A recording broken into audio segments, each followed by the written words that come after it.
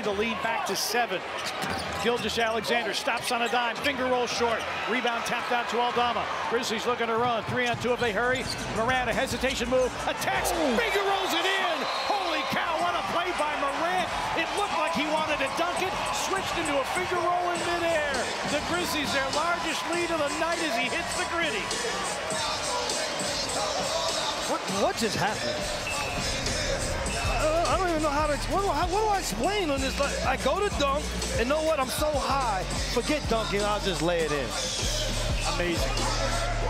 Just slowed things down. A lot of foul calls, and the turnovers have been a killer once again for the Wolves. Edwards. Oh, the lob to Gobert with the flex afterwards, and picked up a technical foul.